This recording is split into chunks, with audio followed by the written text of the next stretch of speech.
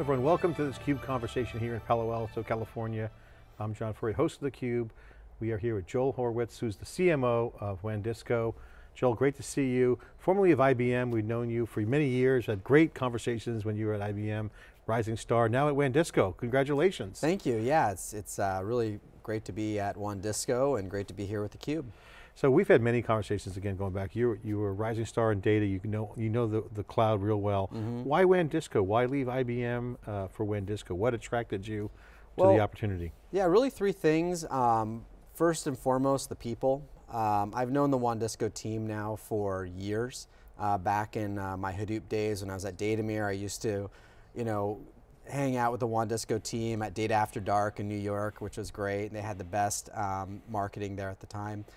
Two, the product. I mean, I won't join a company unless the product is really legit, and they have an absolutely great technology, and they are applying it to some really tough problems. And third is just the potential.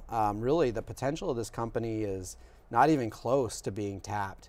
So there's a ton of runway there, and so for me, I'm just totally grateful and totally honored to be a part of WANdisco. What's the tailwind for them, the trend the wave that they're on, if you will? Because you mentioned a lot of, there's a lot of runway or headroom, a lot of market growth. Certainly cloud, David Richards will talk about that, but what attracted you? Because you knew the cloud game too. Yeah. IBM made a big run at the cloud. Yeah, well, I came in at IBM through the data door, so to speak, and then I walked through the cloud door as well while I was there. And the reality is that data continues to be the lifeblood of an enterprise, no matter what. And so, what I saw in WANdisco was that they had technology that allowed people to, and large enterprise, to frankly replicate or manage their data across Hadoop clusters from cluster to cluster. And then we ended up, when I spoke with you last, with David here, we also recognized the opportunity that just how copying data, large-scale data from one Hadoop cluster to another is challenging. Copying data, it's really not that different of copying data from, say, HDFS to an object storage or S3 is pretty similar problem. And so that's why, just this past week we announced live data for multi-cloud. Explain live data for multi-cloud. I've read it in the news, got some buzz. This is a great trend, live. We do a lot of live videos on theCUBE. Live implies real time. Data is data. Multi-cloud is clearly becoming one of those enterprise categories. Yeah. First it was public cloud, then hybrid cloud. Yeah. Now it's multi-cloud. How does live data fit into multi-cloud? Yeah, so multi-cloud and live data, as I just mentioned, like we have live data for Hadoop, so that's fairly obvious. So if you're going multi-cluster, you can do that. As well as from even on-prem data center to data center, so multi-site, if you will. But multi-cloud is a really interesting phrase that's kind of cropped up this year. We're seeing it used quite a lot. And it's mainly been, the focus in multi-cloud has been mainly focused on applications. And so talking about, how do you have a container strategy or a virtualization strategy for your applications. And so I think of it really as a multi-cloud strategy as opposed to a multi-cloud architecture. So, we're helping our enterprise clients think about their multi-cloud strategy. So they're not locked into any one vendor, so they're able to take advantage of all the great innovations that are happening, if you ask me, on the cloud first, and then ultimately comes down to, at times, on-prem. What's the pitfalls between multi-cloud strategy and multi-cloud architecture? You said customers don't want to get locked in. Obviously, no one wants to get locked in. Multi-vendor used to be a big buzzword during the last wave of computer client server. Yeah. Now, multi-cloud seems like multi-vendor. What do you mean by architecture versus strategy? How do you parse that? Yeah, so I mean, like I said, in terms of your data, right, and it all comes back to your data.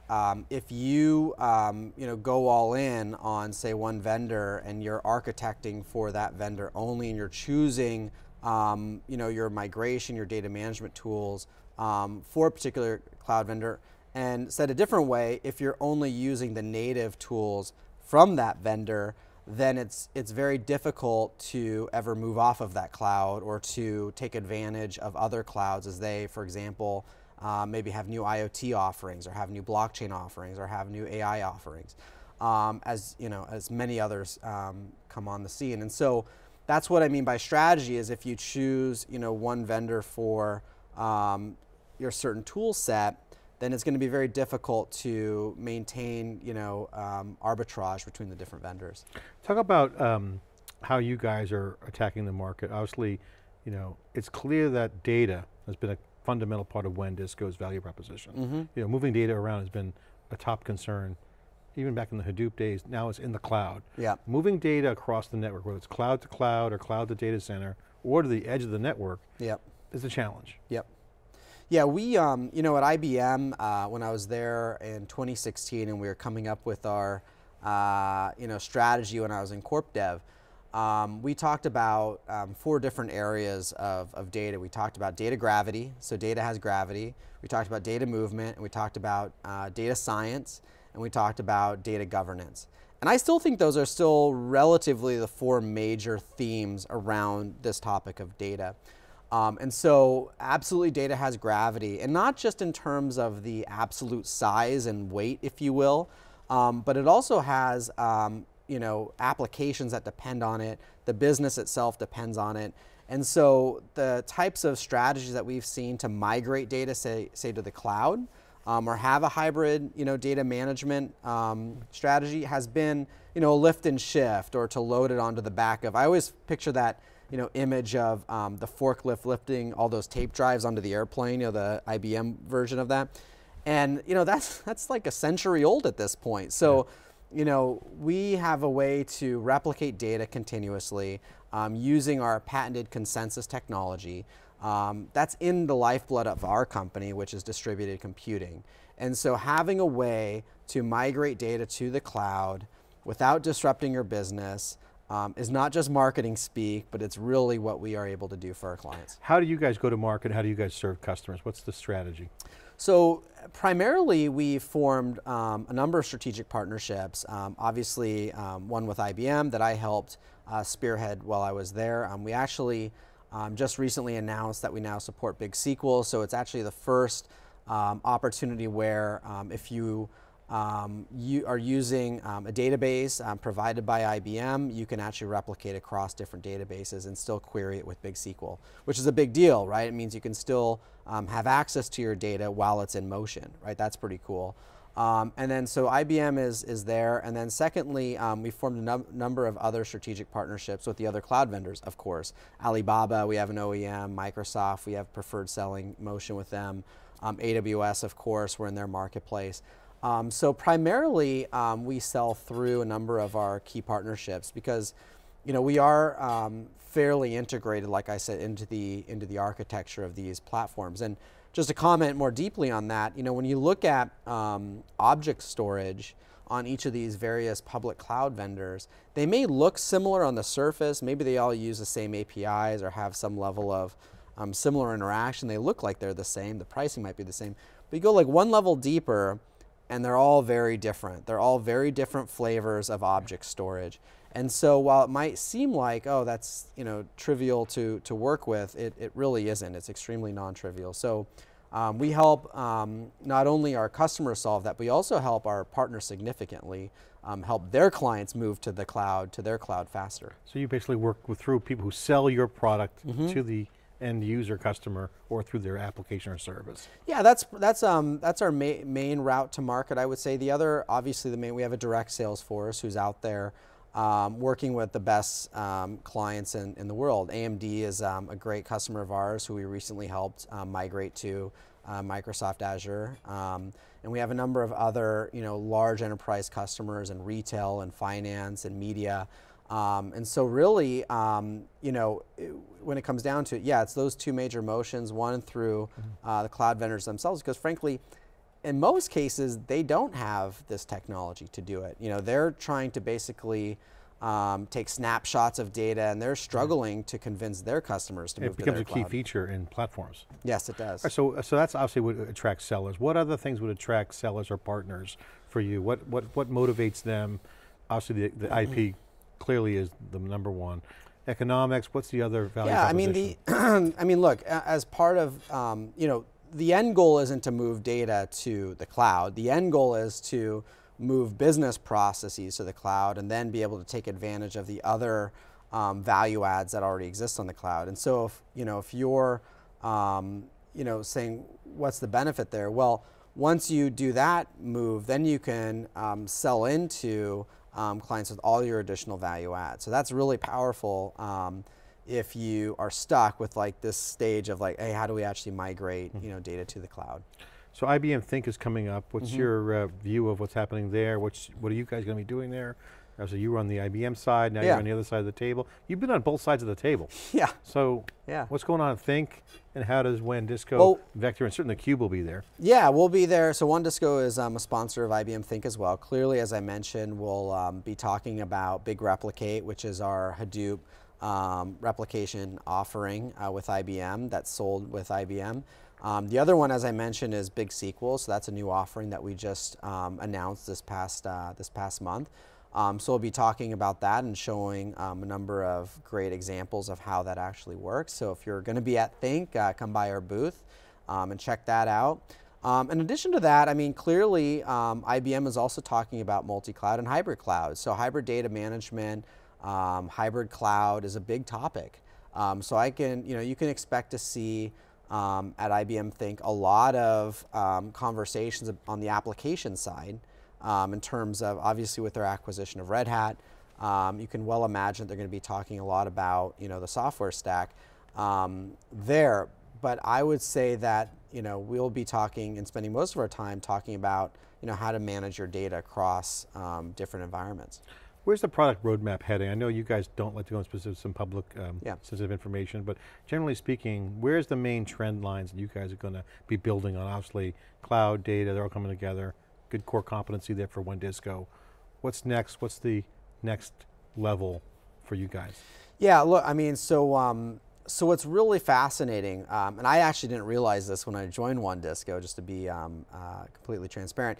WANdisco has a core piece of technology called Decone, Distributed Coordination Engine. It essentially is a form of blockchain, really. It's consensus technology, it's an algorithm. And that's been their secret sauce since the founding of the company. And so they originally applied that to code through source code management. And then only in this last few years they've applied it to data. So you can guess at other areas that we might apply it to. And already this past year we actually filed 2 patents in the area of blockchain, or really distributed ledger technology, as we're starting to hear it called in the actual enterprise that's using it. But you can expand that to any other enterprise asset, really, that's big, right? That has value, and that you want to manage across different environments. So you can imagine lots of other assets that we could apply this to. Not only code, not only data, not only ledgers, but what are the other assets? And so that's essentially what we're looking at. Is that protectable IP, the patents, so those are filed on the blockchain? Yeah. So Decone is certainly patented. That's a really difficult, I'm sure Jagain will talk more about this. Yeah, we'll get into it. But that's a really, there's probably a handful of people in the world, and they might all be working at WANdisco at this point, who actually know how that works. And it's essentially Paxos, which is a really gnarly problem to solve, a really difficult math problem. And as David mentioned earlier, Google, the other smartest kind of company in the world, published their paper on Spanner, and as you said, they used brute force really to solve the problem, where we have a very elegant solution using software, right? So it's a really great time to be at WANdisco, because I just see that there's so many applications of our technology, but right now we're mainly focused on what our customers are asking for. You guys got a great core content. Joel, final question for you. Where do you see it going? WANdisco, what are your plans? Do you have anything in mind? You want to share anything notable around what you're doing and what you think WANdisco will be in a few years? Yeah, I mean, we have an incredible team, as I mentioned. The people that are joining WANdisco, as David mentioned, I myself, not to say too much there, but the new folks that have joined our research and development team. But we've been making some great hires to WANdisco, so I'm really excited about the team. I'm going actually to visit. We have a great team in Europe and in the UK, in the United Kingdom. So I'm going to go see them next week. But we have just the company culture is what drives me. I think that's just one of those hard things really to find. And so that was what I'm really excited about. So there's a lot of cool stuff happening there. On that note, it's actually kind of funny because on one of the articles that talked about live data for multi-cloud, asked the question, and her headline was, "Are you down to boogie?" So disco continues to be a great meme for us with our name, unintentional. So as a marketer, it's a pretty fun time to be at WANdisco. 70s and 80s were great times. Certainly, I'm an 80s guy. Joel, thanks for coming on. I appreciate the update. Joel Horwitz, CMO, Chief Marketing Officer at WANdisco. Really on a nice wave right now. Cloud growth, data growth, all coming together. Real IP. Looking forward to hearing more what comes down the pike. For those guys, we'll see them at IBM Think. I'm John Furrier here in the studios in Palo Alto. Thanks for watching.